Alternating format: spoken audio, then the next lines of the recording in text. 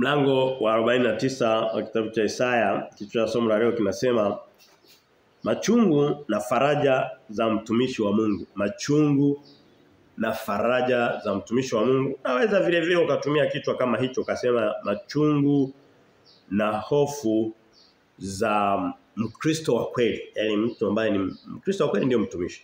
Ngoja nianze tu kwa kufafanua kichwa hata kabla sijaenda kwenye maandiko moja kwa moja.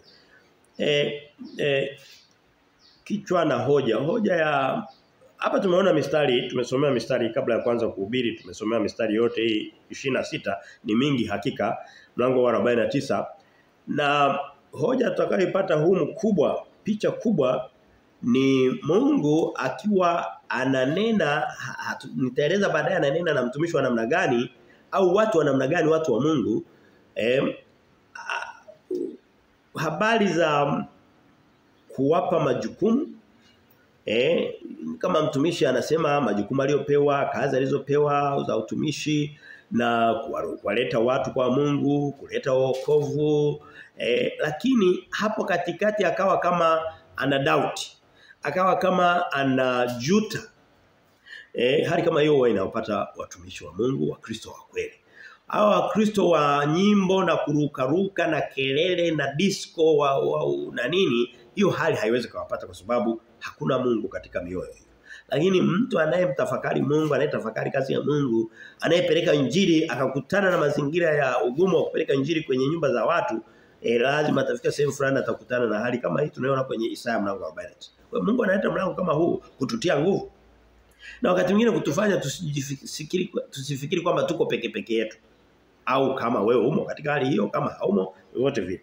Kwa hiyo tunaona hali ya utumishi unaoleta hali fulani ya majuto, uchungu, masikitiko, mashaka alafu Mungu anakuambia mashaka ulionayo ni ya bure. Kuna faraja, kuna furaha na huo ndio Ukristo wa kweli. Ukristo wa kukaa tuko tunarukaruka usiku mnalala mnapiga kelele kama walevi na nini, Ukristo haupo. Huo ni wa wanadamu. Isaya 49 itathibitisha. Mistari ni mingi, kwa hiyo kwa kweli sitachukua muda mrefu sana kujenga hoja za somo. Nitaenda tu moja kwa moja kwenye somo. Kwa hiyo tumeona hizo habari na maana yake nini? Maana yake ndo hiyo kwamba tutapitia katika hali kama hiyo. Hali kama hiyo ni ukisoma watumishi wengi wa Mungu. Kwa mfano sehemu chache tu kwenye agano jipya. Kwa mfano ukisoma katika Timotheo wa pili mlango wa 3 mstari wa 12, Paulo anasema na wote watakao kuwa wataua watu wa Mungu fulani. Anasema watateswa. Sehemu nyingine anatumia lugha ya kibiblia ambayo sio ya kweli sana, anasema wataudhiwa. Mtu kama kweli ni yuko karibu na Mungu, lazima dunia na mienendo ya dunia lazima itamtesa au itamsumbua. Huyo ni Paulo anasema. Kwa mfano sehemu nyingine anasema katika kitabu cha Matendo ya Mitume mlango wa 14 mstari wa 22, ni mstari maarufu sana kwa wasoma Biblia. Anasema imetupasa kuingia katika ufalme wa mbinguni kwa njia ya dhiki nyingi sana. Kwa hiyo huu mlango utakao tunasoma utakuwa unaendana na haya andiko tunayopata sehemu nyingi za kwenye Biblia. Anasema katika Wakorinto wa pili kwa mfano mlango wa 11, Paulo anaanza kuorodhesha mapigo aliyoyapitia. Anayataja mpaka ukisoma unafika sehemu fulani unaanza kuacha. Anasema kama ni kujikiwa na meli, kama ni kuteswa na ndugu wa uongo, ndugu wa kweli, watu wa taifa langu. Anaeleza tu mambo aliyokuwa anayapitia, lakini alikuwa amejawa na furaha. Ukisoma ungeenda kwenye Mathayo mlango wa 11, niko nagusa wale watumishi wakubwa wa Mungu. Na hata wakubwa na mfano, lakini hata wadogo, hata wewe na mimi tulio wadogo kiasi gani. Kama vile chuo kikuu anavyofanya mtihani, hata mtoto wa darasa la kwanza anafanya mtihani. Kwa hiyo kama Kristo alipitia katika mtihani, Paulo alipitia kwenye mtihani, na wewe Mkristo mdogo ambaye hujamfikia Paulo, utapitia kwenye hiyo mitihani, labda usiwe mwanafunzi wa Kristo. Sehemu nyingine Yesu anasema yeyote mtu asipojitwisha msalaba wake akanifuata kila siku hawezi kuwa mwanafunzi wangu. Wewe nikwambie, hapa Tanzania naweza nikasema sijui kama kuna wanafunzi wa Kristo. Ni nani ambaye amebeba msalaba wa Kristo? Huwezi kuniambia kwamba kutoka ukaingia kwenye makanisa ukalala unabweka bweka kwamba wewe ndio msalaba. Hakuna msalaba wa namna hiyo. Kwa sababu kwani watu wanaona disco wanalala, si wanalala na bweka bweka disco. Unaweza kuniambia kwamba wako disco na msalaba? Hapana.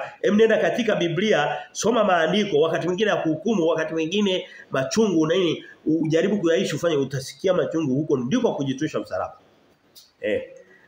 Tuko tunaisoma hii hali ya mtumishi wa Mungu, Mkristo wa kweli ambaye ndio kichwa cha somo la leo, anapitia katika machungu fulani lakini anapitia katika faraja ya Mungu vile vile. Hapo tuko tuangalia kwenye agano. Kwa mfano Mathayo mlango ule wa 11. Habari za Yohana Mbatizaji. Yohana Mbatizaji anatumikia Mungu, anafika sehemu anasema hapana. Nendeni tena mkamuulize. Mathayo 11 mstari wa mwanzo 2 na 3 pale. Anasema nendeni mkamuulize, je, ni yeye?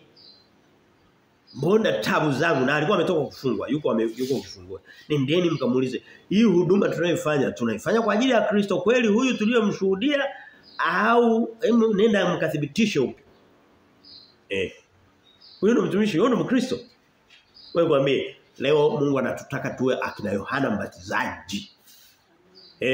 Hakuja mara moja akaondoka. Amekuja kutupa mfano. Ukisoma katika Yeremia sehemu nyingi, Yeremia kitabu chake milango ile 52 yote, sio yote lakini sehemu kubwa. Alikuwa anajiuliza mara nyingi anasema Mungu. Sehemu nyingine anasema je, Mungu kwa nini ulinileta duniani nikazaliwa? Yeremia 20 anasema kwa nini hukulifanya tumbo la mama yangu likawa ndio kaburi langu? Lakini mtumishi wa Mungu ameingia kwenye kumbukumbu za Mungu. Wewe waambie utakapofika mbinguni utamkuta Yeremia amekaa kwenye viti vya juu kuliko mimi na wewe. Yes. Wana wa Zebedayo walimuuliza Yesu, walimwambia na mama yao, walienda yani walikuwa wamejipanga, wanasema twende na mama, twende tukafanye booking mbinguni. Yesu akawa amekaa na sisi tunakaa hapo hapo. Wakamchukua na mama yao wakaenda kama kutangulia kuomba makazi, kutafuta viti vya mbele. Wakasema mwalimu nina maombi kwako kuhusu watoto wangu. Anasema Yesu alikuwa anajua bila shaka. Niambie una maombi gani? Akasema nakuomba wanangu hao wawili Yohana na Yakobo wakae mmoja kulia na mwingine kushoto kwako katika ufalme wako wa mbinguni. Yaani uko kwenye utawala kule juu. Yesu akasema hamjui mnachokiomba. Mko tayari mnaweza mkanywa kikombe nitakachokinywea? Maana yake kukaa huko lazima mnywe kikombe kama mimi.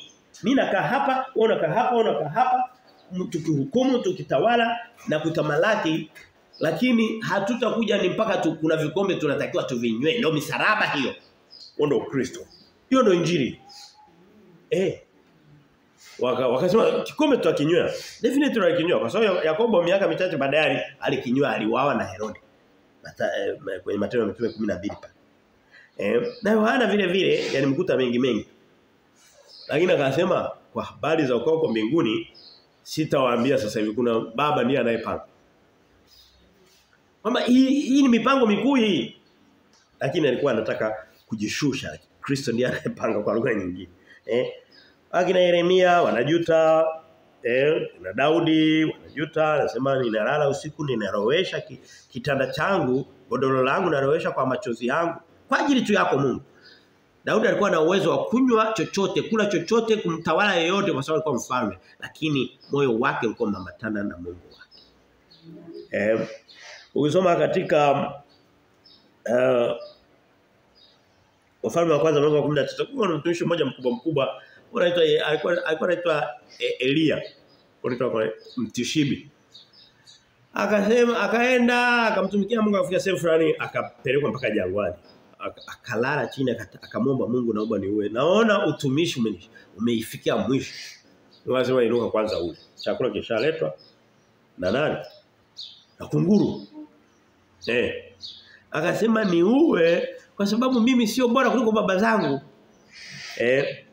Soma katika kitabu cha Hesabu mlango wa 11, mtumishi mwingine mkubwa Musa anasema Bwana kama safari iko hivi ya jangwani na fujo na matatizo yako hivi, naomba uniue leo.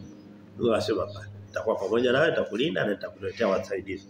Unaweza kusema mbona sikuwa nimepanga kurejelea haya mambo lakini nataka kuonyesha kwamba tunachokisoma sio kwamba ni kitu cha ajabu ajabu, ni kwa sababu tu watu wamezoea kusikia vitu vya uongo. Kwa hiyo lazima uthibitishe kwa maandiko mengi na hapo bado hutaaminiwa. By the way, hatuko hapa kumconvince mwanadamu. No, tuko hapa kuhubiri kweli ya neno la Mungu. Sasa twende katika hoja ziko nyingi, ziko mbili kubwa lakini tatu hivi kwa wastani. Lakini mistari ni mingi kwa kweli, tuombeane heri tuweze kuimaliza. So si vizuri kuacha ndani ya mlango baadhi ya mistari ambayo haijafafanuliwa, haijahubiriwa. Lakini tutajifunza haya yote. Hoja kwanza nasema Mungu ametuita tokea tumboni.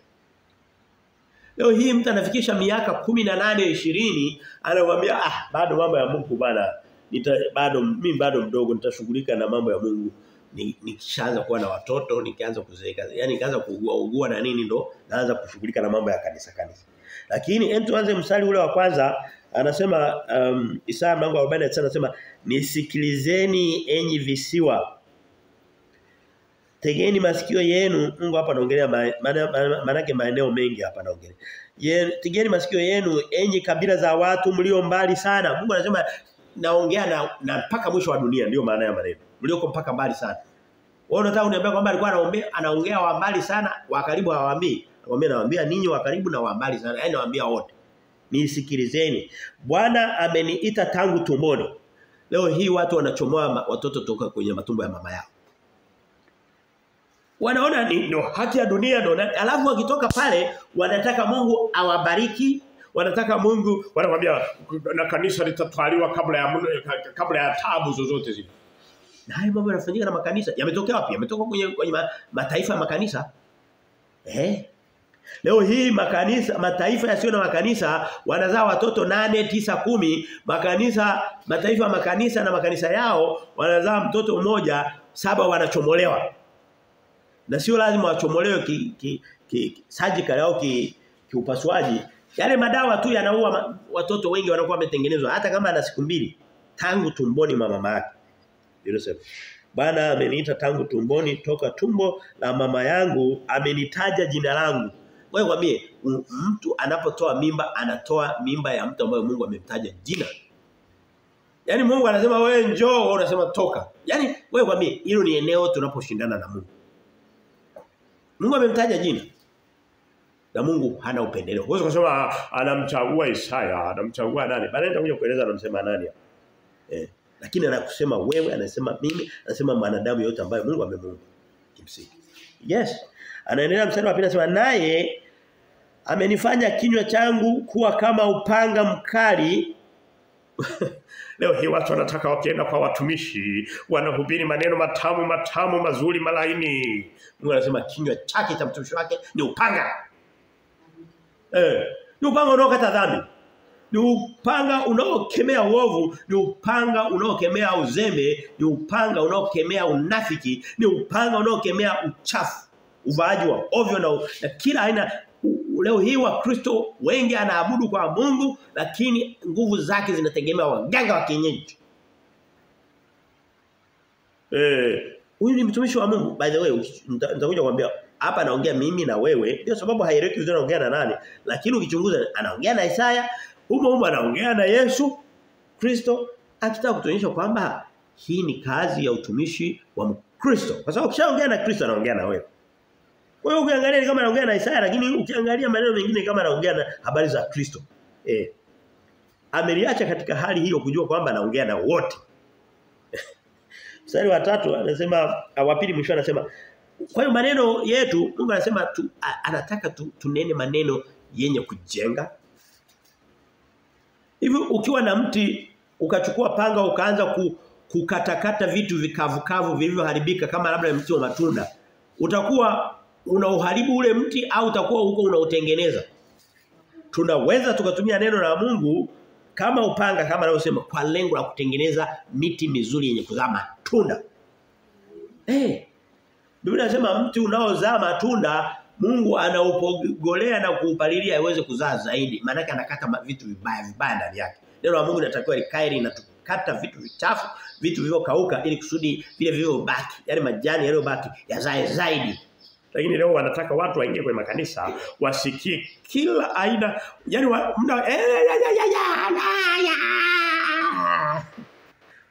wakati mwingine unashangaa tu. Sio utauzika. Shangaa. Anasema katika Mungu anasema naye amenifanya kinywa changu. Sasa mara nyingi tunaponena maneno ya upanga Biblia inasema neno la Mungu soma katika kitabu cha Waebrania mlango wa 4 mstari wa 12. Anasema neno la Mungu ni upanga unaokata kuwili.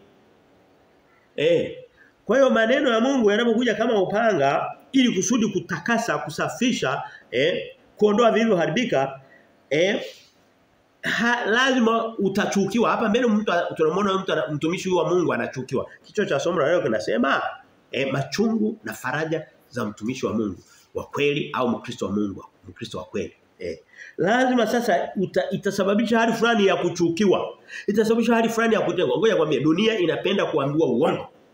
Sema ninasema tuambie maneno yadanganyayo, tuondolee maneno magumu usituambie. Lakini ni dunia, Mungu sio hivyo. Wewe niulize Yesu aliposema kwamba nimekuja kutupa moto duniani na furaha yangu ni mpaka kama moto utakuwa umewaka sina kingine ninachokitafuta. Atakuwa ni maneno yalikuwa matamu sana ya Kristo. Yaani niko nahubiria maneno ambayo nimeyatoa kwenye Isaya 49. Na alinganisha na Biblia na huko ndo kuhubiri.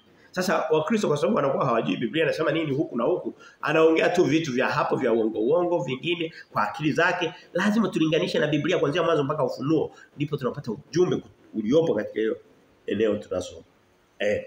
Anaendelea anasema katika kivuli cha mkono wake amenistiri. Kwa hiyo unaongea maneno wakati mwingine ni upanga, wakati mwingine ni leo hii watu wanakasirika hata ukiwaambia habari za wokovu wa bure. Wewe mwambie mtu aliyezoea uongo hata ukimwambia faraja ya Kristo haitamsaidia. Wewe mwambie miongoni mwa ujumbe ambao unachukiza wanadamu tunapohubiri hapa ni kuambia kwamba unaokolewa bure kwa kumwamini Yesu Kristo, sio kwa matendo yako yasiyo na faida ya uongo. Hicho kinaudhi watu na inambidi Mungu akusitiri, akutunze. Wakati mwingine akuondoe katika unaweza kufika sehemu ukasema na achana hivi kwa sababu utakutana na upinzani mkubwa. Anasema katika kivuli cha mkono wake amenisitiri, amenitunza manake dhidi ya wanaonitafuta kwa lugha nyingine. Ukinena maneno ya Mungu utatafutwa. Anasema naye amenifanya kuwa mshale uliosuguliwa. Kazi ya mshale ni nini? Ni kutoboa. Kimsingi ni kuua. Huyu mtumishi wa Mungu mara ya kwanza ana upanga, anaongea maneno ya upanga. Sehemu ya pili amefanywa ni mshale. Huyu sio mhubiri kwenye hii dunia sasa hivi. Ni yuko tofauti. Je, Mungu ashabadilika? Hapana, Mungu ni yule jana leo na hata milele. Ni upanga ni mshale. Katika podo lake amenificha akaniambia wewe mtumishi wangu. Wewe mwambie huyu mtu ambaye ana upanga na Yesu Kristo anakuja na upanga mdomoni mwake kwenye kitabu cha Ufunuo mlango wa 19 wiki iliyopita tulisoma. Ambaye ni mshale. Biblia Mungu anasema wewe ndiye mtumishi wangu. Ndio niko nayasoma haya. Mungu akaniambia wewe ndio mtumishi wangu Israel, na Israel katika upana wa dunia wa agano la dunia nzima bado agano jipya leo watu wote walio katika Kristo. Watu waliomwamini Yesu Kristo. Ambaye katika wewe nitatukuzwa. Ngoja nikwambie tunapokuwa na maneno ya utukufu wa Mungu, ya utakaso, ya neno la Mungu, ya upanga, ya mishale, Mungu anatukuzwa katika sisi. Mungu anatukuzwa katika Kristo. Mungu anatukuzwa katika Kristo. Mstari anasema lakini nikasema sasa sikia sasa uondo mwili. Mimi ninachowaambia hiki inanipata mara nyingi sana karibu kila siku. Wewe naambieni ukweli. Inanipata karibu kila siku. Hii namba 4 inanipata na wewe inawezekana ikawa kupata. Wewe na sio hubiri habari zangu na hubiri habari za Biblia. Ila natoa mfano wa kwamba anachokisema Mungu utakipitia kama kweli unaenda sambamba na neno la Mungu. Hilo linalosema. Sasa anasema lakini nikasema nimejitaabisha bure. Wewe kwambia ukiwa unamtumikia Mungu katika fashion hii tunamtumikia kwa kusoma neno la Mungu, unasoma Isaya mlango wa kwanza, wa pili, wa tatu, wa nne, wa tano, unafikisha 10, unafikisha 20, unafikisha 30, unafikisha 40, unafikisha 50 wiki ijayo. Lazima utafika sehemu fulani udhani kwamba umejitaabisha bure. Mbona wenzangu kipindi hiki wako sehemu fulani, wanafanya biashara zao, wako makazini wanaendelea kupanda vyeo, wanafanya nini? Mimi labda nimejitaabisha bure, labda. Mbona mimi natumia nauli kwenda huko kanisani na hangaika nafanya nini? Mbona wengine wanapumzika hawapati hasara yoyote? Labda nimejitaabisha bure. Sikiliza. Anasema nimejitaabisha bure, nimetumia nguvu zangu bure bila faida. Wewe Mkristo wa kweli kufika sehemu fulani kadhani kwamba labda hafanyi kitu chenye faida. Kwa sababu havionekani kwa macho. Lakini hakika hukumu yangu ina Bwana na thawabu yangu ina Mungu wangu. Ngoja wakati mwingine tukiwa imani, lakini lazima tukumbuke kwamba hukumu yetu, haki yetu inatoka kwa Mungu na thawabu Mungu ameitunza iko. Paulo anasema najua taji nimewekwa mbinguni kwa ajili yangu. Tena anasema nina mataji mengi. Wewe mwambie, Biblia inasema tusifanyie kazi chakula kinachoharibika. Tusifanyie kazi mataji yanayoharibika. Kuna mtu alikuwa anacheza mpira miaka ya nyuma huko, alikuwa anaitwa Pele mu Brazil. Mpaka nasikia huko Brazil kwa kucheza sana mpira wametafuta neno Pele limeingizwa katika lugha yao. Yaani kama kwa Kiswahili useme fulani ni Pele. Yule ndio Pele. Yaani maana yake ni mtu aliyefanikiwa sana katika eneo. Lakini hizo zote ni sifa za wanadamu wanaoharibika. Wewe mwambie tafuta sifa za Mungu. Tutafute sifa za Mungu. Tutafute katika neno lake zipo. Thawabu yako iko mkononi mwake. Biblia inasema. Anaendelea sema na sasa Bwana asema hivi, yeye aliyeniumba tangu tumboni niwe mtumishi wake. Unasikia tunaongea habari za utumishi wa Mungu. Wewe uulize swali, wewe ulioko mbali na wewe ulioko hapa karibu na mimi pia. Wewe unamtumikia Mungu katika eneo gani? Nenda katafakari sema mimi ni mtumishi wa Mungu katika. Wewe kwambie utumishi wa Mungu unaweza kufikiri namtumikia Mungu kwa hili na hili, lakini Biblia iko wazi utumishi wa Mungu ni nini? Ni kudumu katika neno lake. Ukiona wewe ni Mkristo, unachagua hiki kitabu, siwezi nikasoma usijiite mtumishi wa Mungu, unichukie usinichukie, nimekwambia kweli. Anza kuliweka neno lake. Biblia inasema neno lako nimeweka moyoni mwako. Soma mwanzo mpaka Ufunuo, rudia mwaka kwa mwaka, rudia, alafu utafikia sehemu fulani utakutupa kusoma haitoshi, unaenda kulifanyia kazi. Huko ndo kutumika. Huwezi kwenda kutumika bila kujua ujumbe wa Mungu wako. Anaendelea mstari wa 6. Mstari wa 5 anasema hivi, maneno ni mengi. Na sasa Bwana anasema hivi, yeye aliyeniumba tangu tumboni niwe mtumishi wake ili nimletee Yakobo tena na Israeli wakusanyike mbele yake. Huyu mtu ana utumishi wa Mungu unawaleta watu kwa Kristo. Anawakusanya kwa Kristo.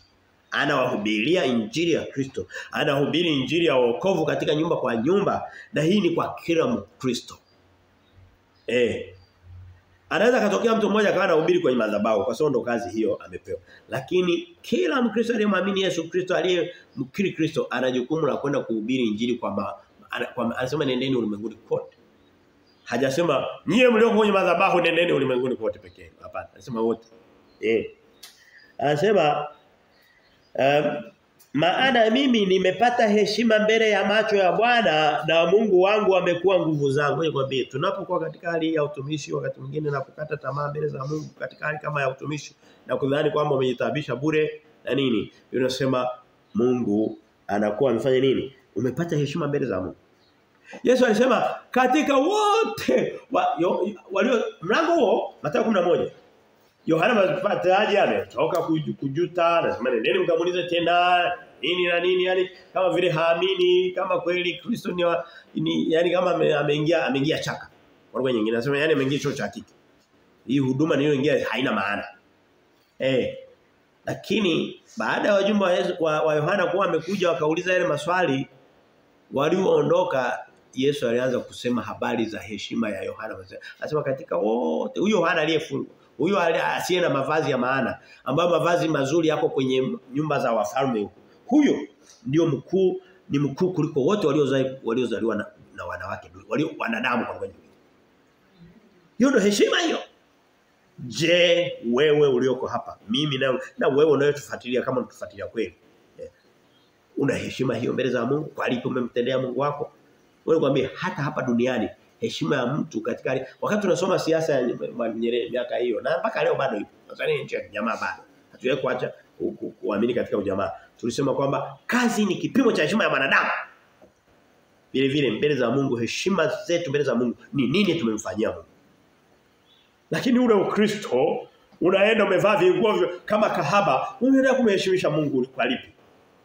Kwa lipi? Mungu amesema wanawake wasivae mavazi ya wanaume na wanaume wasivae mavazi ya wanawake. Mtu anakuambia ni mtumishi wa Mungu ni mwaka wa 10, baada anaenda kuvaa matusi mbele za Mungu alafu anaingia kwenye makanisa na lala macho.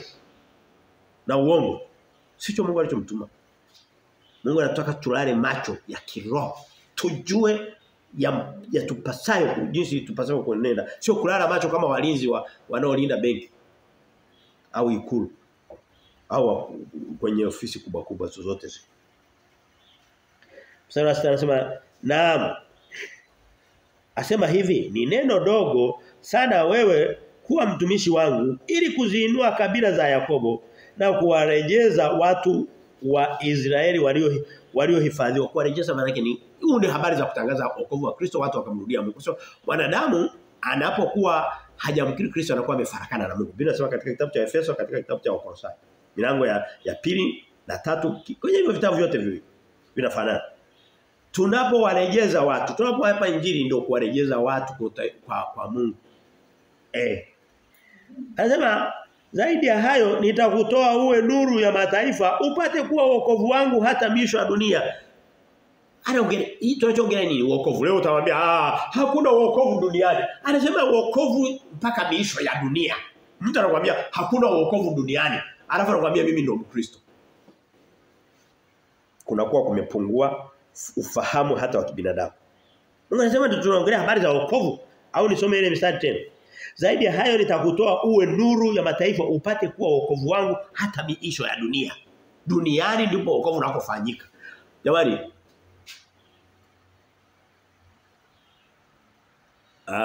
naweza nikatoa mifano mingi kwa jana niendelee kwa sababu ya muda. Ninachotaka kusema kwa ufupi, nisiache kulieleza, wokovu upatikana mtakiwa bado hai. Naongea na ndugu zangu wa Katoliki na idara na dini nyingine nzuri. Ni dini nzuri sana tu lakini hamna wokovu. Mlijue tafuta wokovu wakati bado unapumua. Siku ukiona zimekata na pumzi. Usije kwa Kristo atakuja asema nilituma watumishi wangu wakakwambia ulisikia? Nimekwambia. Sijakwambia kwamba mimi sina dhambi, hapana, nina dhambi kama wengine lakini nina msamaha wa Kristo. Nimelitaja jina la Yesu Kristo peke yake, nikalikiri, nikalitia yeyote atakaye jina la Yesu Kristo ataokolewa. Akiomba wokovu kwa Kristo. Ukimwomba Kristo wokovu kaomba na Yosefu na Maria na baba yako na babu yako na marehemu wote, ujue hujamuomba Kristo, umeomba shetani. Mstari wa 7 anasema Bwana mkombozi wa Israeli mtakatifu wake amwambia yeye anayedharauliwa. Ngoja kwambie ukiwa mtumishi wa Mungu wa kweli unadharauliwa. Mtumishi wa dunia anayejiita mtumishi wa Mungu, mtumishi wa pesa, mtumishi wa vyeo, mtumishi wa wengine wanajenga mpaka benki hapa duniani. Hapa Mwenge kuna mwingine ana benki japo nasikia ilivunjwa. Wale hawawezi wakadharauliwa. Watapokea wageni, watapokea mamlaka lakini mtumishi wa kweli wa Mungu atadharauliwa kama Yesu Kristo alivyodharauliwa. Anasema waliodharauliwa na wanadamu, yeye anayechukiwa na taifa hili pia vile vile utachukiwa. Wewe mwambie nimepata message na maneno ya dharau na chuki sana kwa ajili ya maneno. Nimepata sana. Uzuri Paulo anasema Matendo mitume 20 pale mstari wa 20 anasema none of the things moved me. Yaani yote haya hakuna lililo ninyima usingizi. Yaani tatukana inatakutumia message ya matusi, nyingine na video, nyingine na sauti na nini, zote unavidharau. Yaani wala haviingii wala havigusi. Kwa hiyo wengine baada ya kugundua kwamba kweli havisaidii wameacha. Lakini wapo wanao tamani hili neno nasema naomba nirushie nitumie maneno ndio. Kwa hiyo ndivyo ilivyo. Wengine watamsikia Mungu wamchague.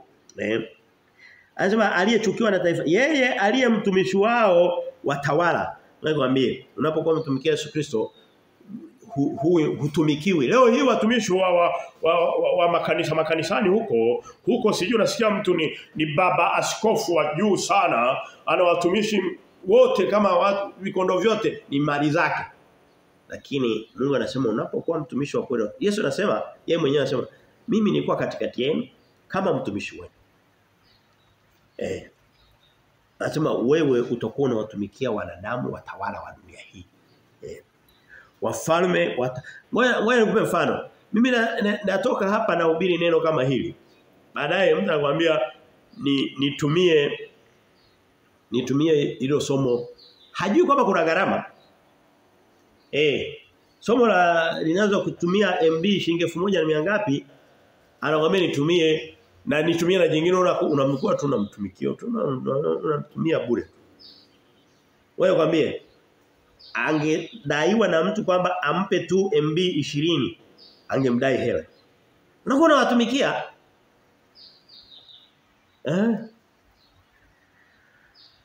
Anasema wafalme wataona, watasimama, wakuu nao watasujudu. Mungu anasema kuna zamu sasa. Leo sio unawatumikia yeye, anasema hao unawatumikia wafalme, kuna zamu yao. Huku nyuma sehemu nyingine anasema watalamba mavumbi ya miguu yako.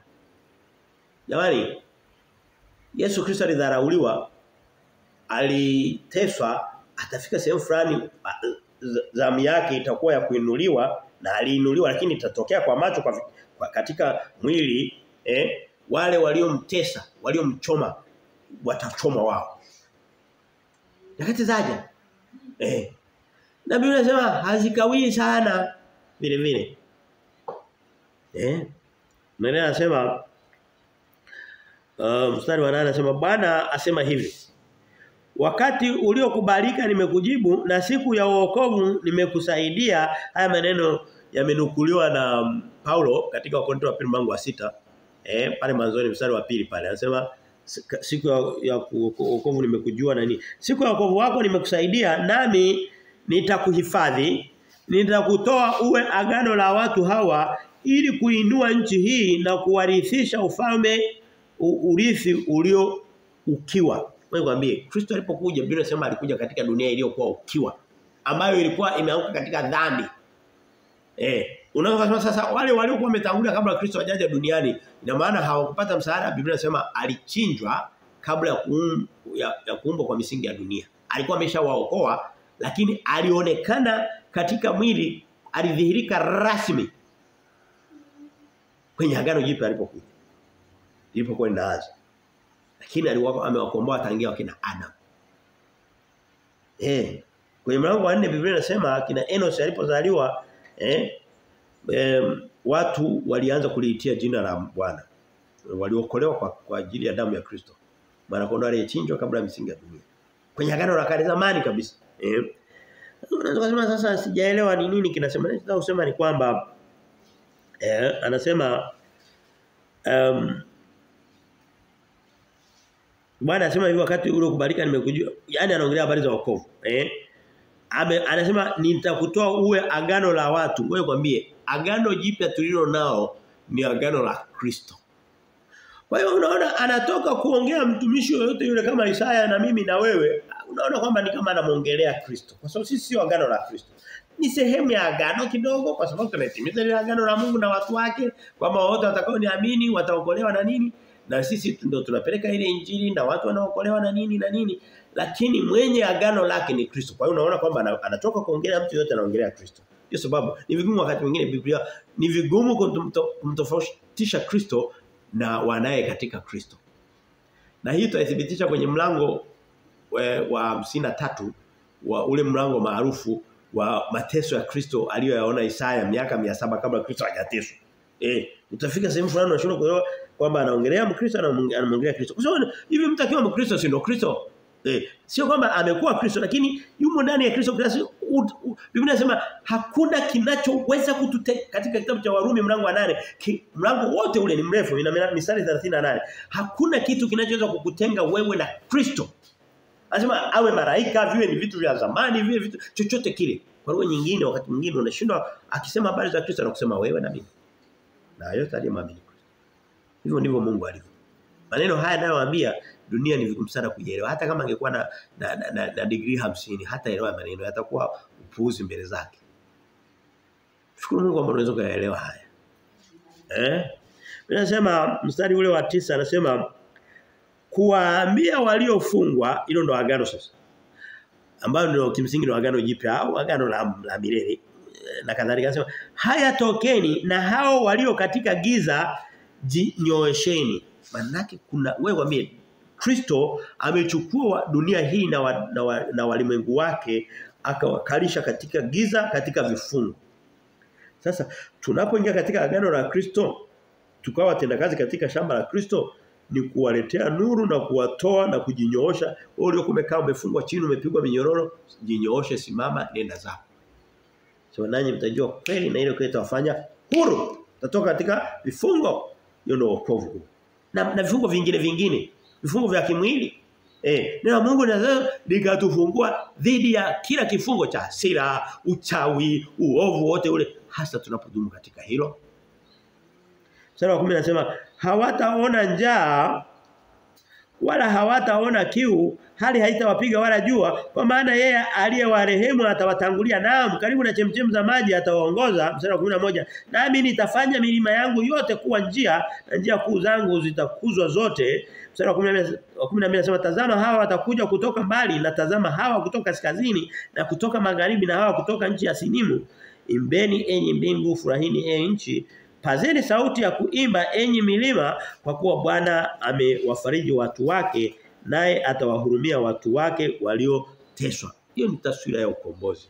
Kwa hiyo wokovu wetu unaanza tunapokuwa tunasikia habari za Yesu Kristo, tumekiri, tumetembea. Wakati mwingine baada ya hapo labda tunaanza kutembea katika neno la Mungu na kutembea katika roho na nini. Lakini hatima ya yote ni utawala wa miaka 1000 wa Kristo, ambapo huu mfumo wa dunia inaongozwa na shetani. Biblia inasema shetani ndio mungu wa dunia hii, utawekwa pembeni, utahukumiwa, Kristo atatawala katika haki na utakatifu.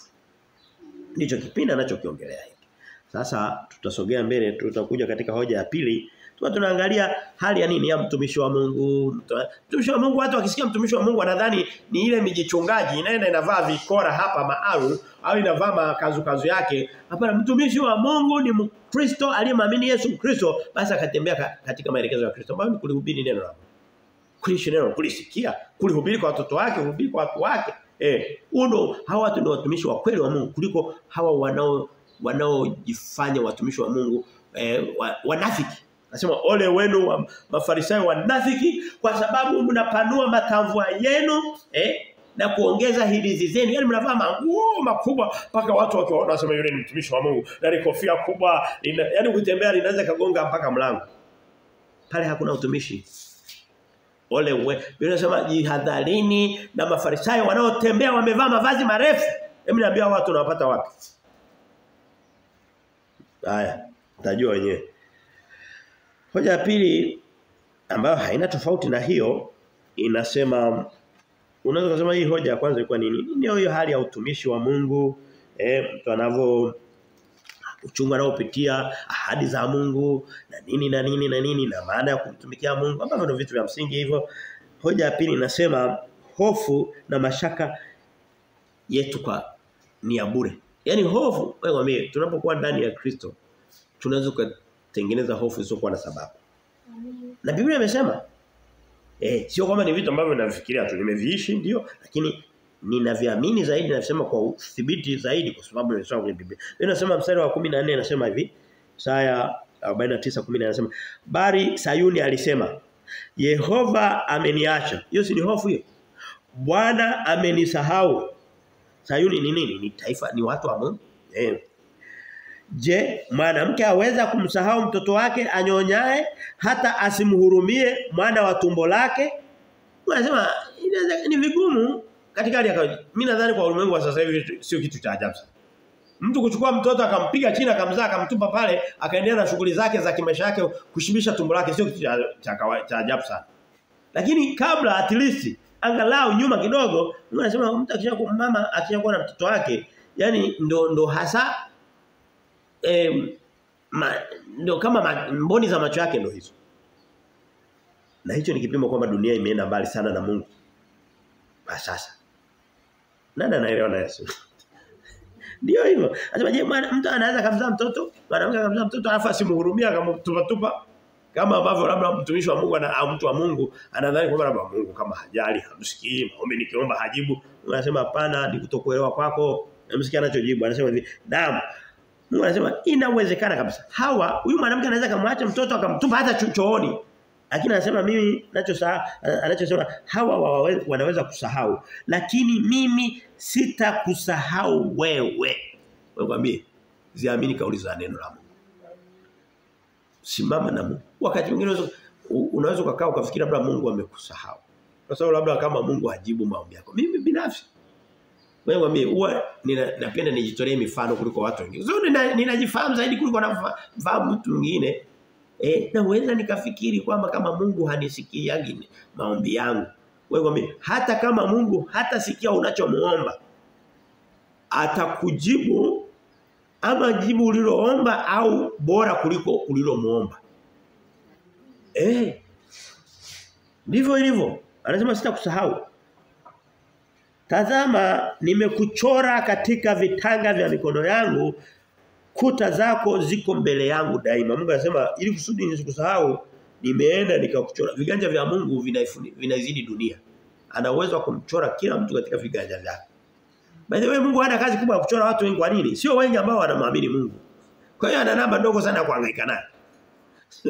Ndio kweli. Mtu mmoja alimuuliza Yesu katika Luka 13 anasema, "Je, watu wachache ndio wanaokolewa?" Akasema, "Jitahidini kuingia katika mlango mwembamba."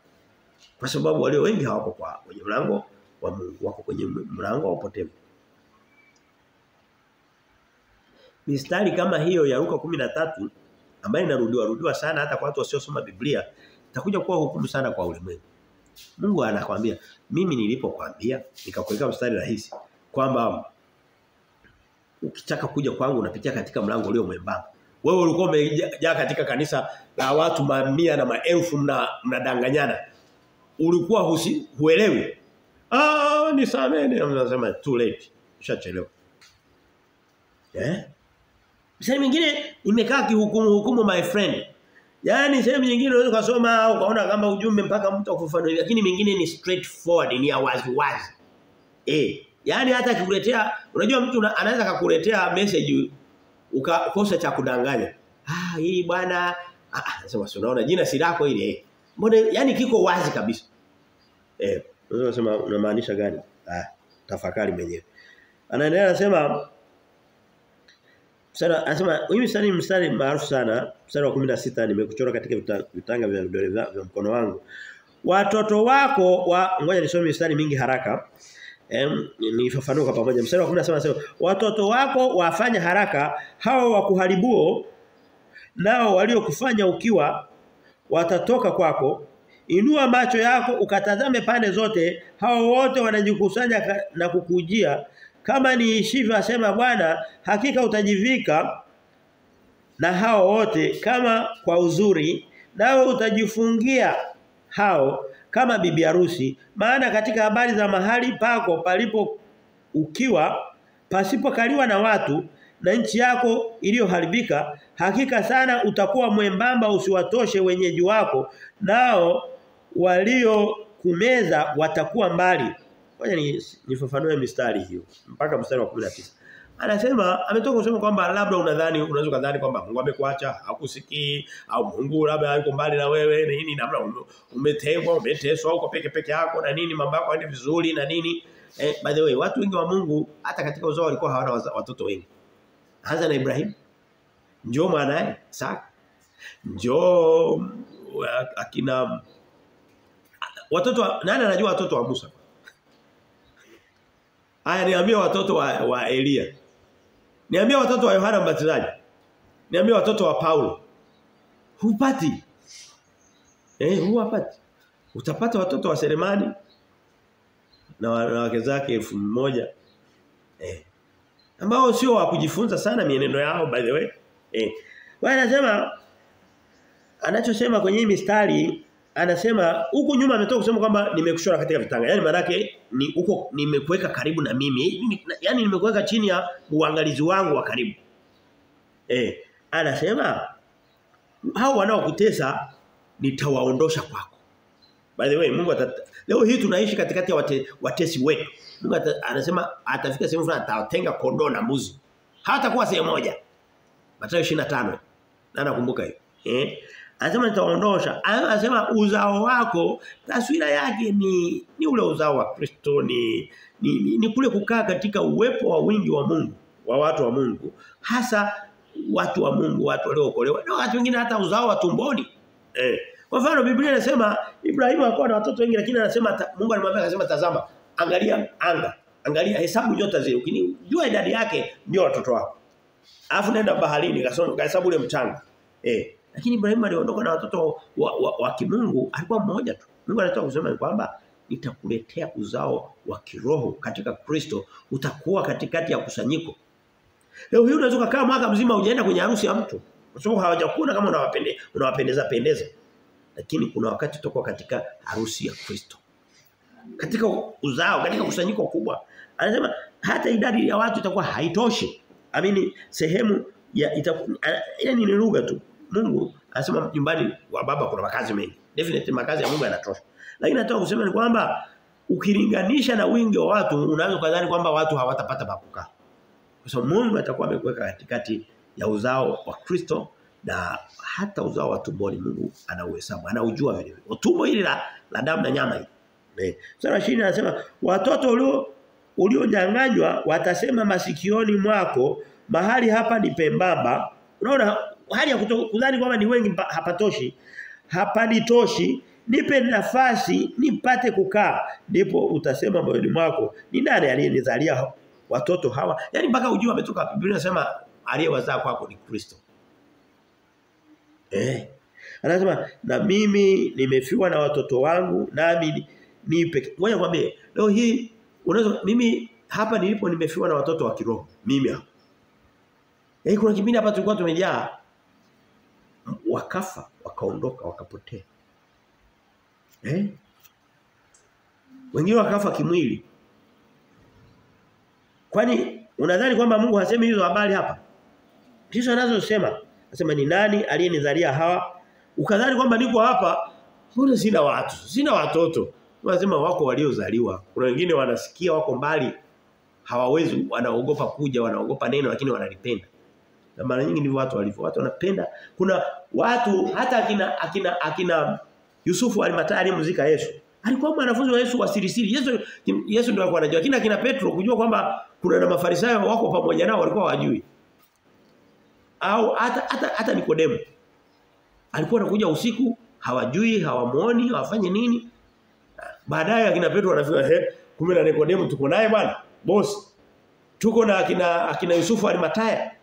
Tuko na akina Simoni Mkirene. Yaani hujui, unashangaa. Twende kuanzia mstari ule wa kuna malizia anasema mstari ule wa 21 anasema ndipo utasema moyoni mwako ni nani alizaliwa watoto hawa ni nani na mimi nimefiwa na watoto na mimi niko peke yangu. Unaweza kadhani uko peke yako, hauko. Nimeheshimiwa.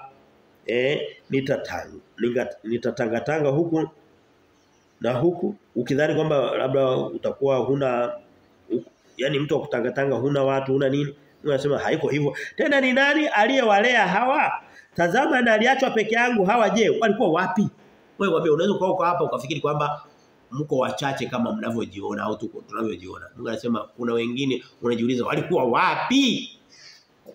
Leo hii somo kama hili lilitoka likihubiriwa linatazama na watu hata 5000. Wanaanza wengine kuuliza, wengine wanaogopa huko. Mwingine anakuambia mtumishi huu ni mwaka mzima nilikuwa nakufuatilia lakini leo nimebidi nijitokeze. Unamwambia njoo kanisani, anapotea. Lakini kila siku anakusikiliza. Wengine walishawahi kuja mpaka hapa kanisani. Baadaye unaona wamekimbia lakini baadaye kila siku unaona anachungulia. Anataka kusikia ile kweli.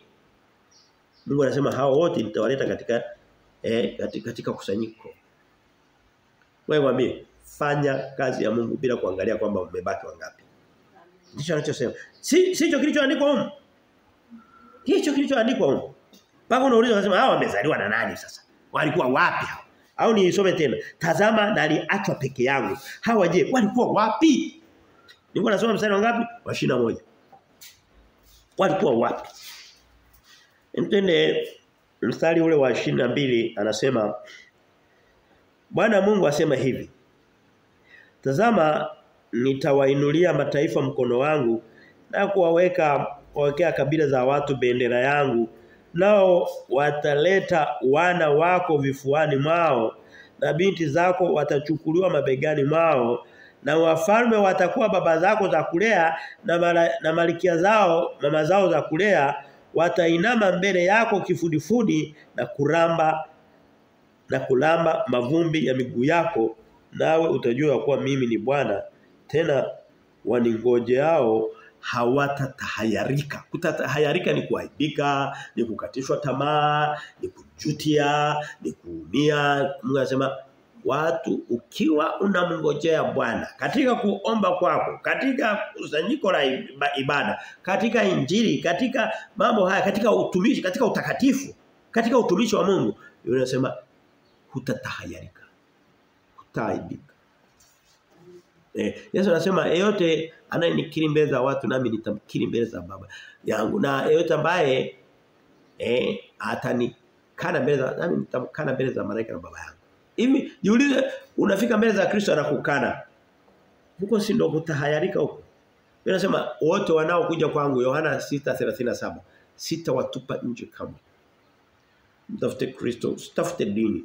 Usitafute dini haina ubaya, lakini kama dini na neno la Mungu viko tofauti, basi achana na dini, shughulika na neno la Mungu. Kama dini na neno la Mungu, simama katika neno la Mungu na dini viko pamoja. Wakati mwingine viko tofauti. Vinatakiwa viwe kitu kimoja. Lakini leo watu wanatengeneza dini kwa ajili ya madili, ya pesa, mahitaji, utajiri na nini. Hapo sasa hiyo ni dini, sio neno la Mungu. Mstari ule wa 20 okay, ngoja nifafanue mstari. Anasema baba ndio watakuwa kama watunza watoto wako. Malikia hapa kimsingi anasema wafalme. Malikia yani akina malikia ni nani? Ni taswira ya mwanamke, mke wa mfalme. Hao ndio watakuwa wafanyakazi wa ndani wa kulelea watoto wako. Natumia lugha ya kidunia sasa hivi. Hiyo kitu Mungu anasema katika kitabu cha Ufunuo mlango wa 22, hatuko mbali na hapo, tutakuwa tunasoma Jumapili 2 zijazo au 3. Anasema wafalme wa dunia watakuja kukutumikia. Yaani taswira ni kwamba watu waliokuwa wakubwa duniani wakatokea wakawa wameokolewa, wamefika kwenye falme, kwenye mbingu mpya, nchi mpya, watakuwa wanawatumikia wale watumishi wa Mungu wa kweli. Wao wataenda wana vyeo vya kidunia, wameokolewa kama wapo, badala ya kufika mbinguni wakawa wafalme, wakawa juu, unasema watakuwa ndio watumishi wa hao walio wa chini. Kimsingi mambo mengi yatapinduka. Wa chini watakuwa juu na wa chini watakuwa juu, wa juu watakuwa chini. Ndivyo imeandikwa. Ndio anasema kwamba ndio hii mstari hiyo. Jamani, muda nimesogea, ngoja nimalize. Mstari wa 24 anasema hivi. Mstari wa 24 mpaka mstari wa 26, mstari mitatu naongelea maneno yale matumaini. Ngoja nikumbushe hili somo linasema nini kwa ujumla kabla sijaendelea kwenye mstari. Somo kuu kwa ujumla linasema habari za hofu, machungu, wakati mwingine majuto na faraja ambayo mtumishi wa Kristo au Mkristo kwa vyote vile anayotakiwa kupitia katika maisha yake ya Ukristo ya kweli. Na katika utangulizi tukasema sivyo inavyokuwa kwa walio wengi. Ukristo wa leo na utumishi wa leo wa Mungu umejawa tu na kujinufaisha. Ukristo wa leo mtu anaenda pale tu kwa sababu za kijamii, kwa sababu tu ya mihemko, au anaenda pale aende tu kupakwa mafuta tu katika uchafu wake. Hawataki neno la Mungu la upanga, neno la Mungu la kutakasa. Wanataka injili za baridi. Injili ya moto sio kutoka. Hiyo sio injili ya moto. Injili ya moto ni maneno ya Yesu Kristo kama yalivyo bila kuyapindisha. Hiyo ni injili ya moto. Huo ndio upanga. Hiyo ndio mishale aliyosema kwenye mstari wa pili pale wa Isaya 49.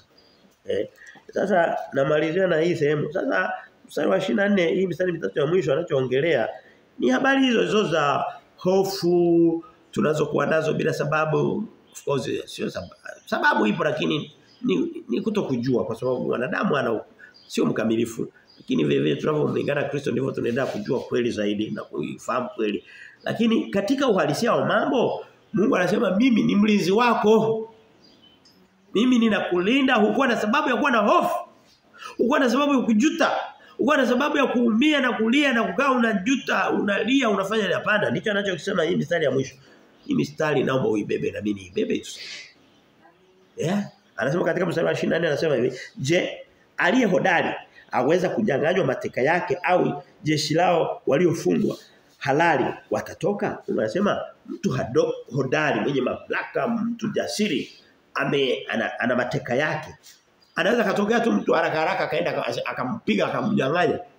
Unaweza kupiga watu dhaifu nyoronyoro, lakini Mungu anasema mimi ni hodari, nitalinda walio wangu. Wewe ukiwa ndani ya Kristo, wewe ukiwa ndani ya mapenzi ya Mungu, unasoma neno la Mungu na ishi katika ibada ya kweli na nini, uko chini ya ulinzi wa Kristo ambao ni nguvu na mamlaka.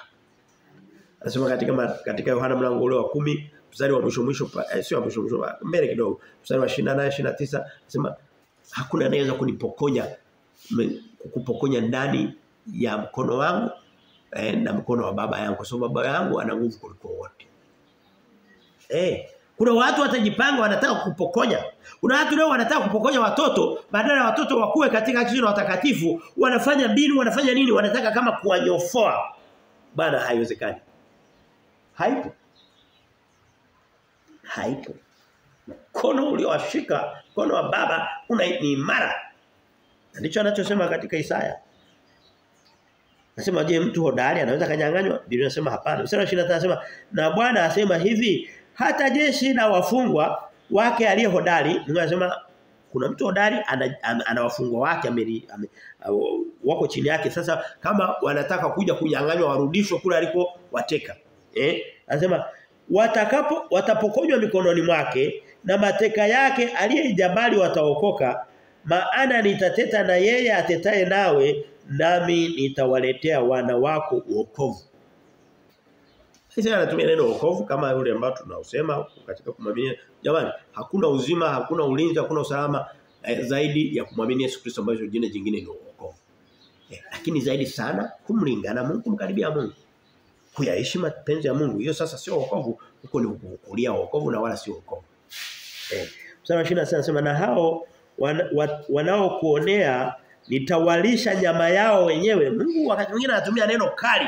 Ili neno mimi inaita mjihubiri anakuambia kuna nyama. Unasema nitawalisha nyama yako watu wenzako. Nitawalisha nyama zao wenyewe. Nasema nao watalewa kwa kuinywa damu yao wenyewe. Wewe kwambia katika kitabu cha Ufunuo mlango wa 9 na mlango wa 15 Mungu anasema wateule wanafurahi, wanasema Mungu umewapa damu wanywe damu kwa sababu nao walilewa damu ya watu wako.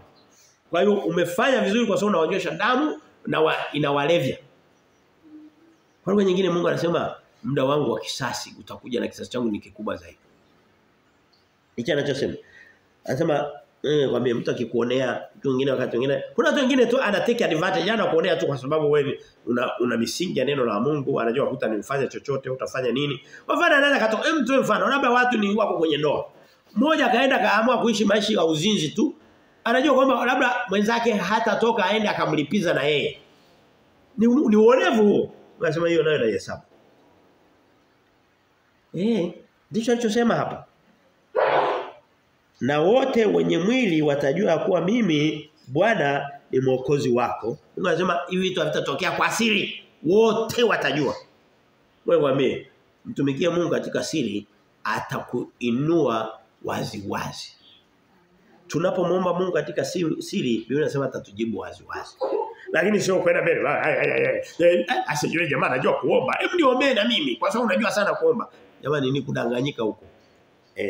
Anasema na mkombozi wako ni mwenye enzi wa Yakobo. Mungu anasema anayekukomboa ni mwenye enzi, mwenye nguvu zote na mamlaka yote. Mungu awabariki sana, tuishie hapa. Mungu abe unakushukuru kwa ajili ya neno hili. Asante kwa mlango wa 49 Mungu. Tunakushukuru Mungu kwa maneno hili kayo halisi, sifa na utukufu zako, na baraka zako zikambatane nasi, tukatukusanye na kutukutanisha mahali hapa tena kwa mapenzi yako. Mungu tunakushukuru kwa damu ya Yesu Kristo. Amen.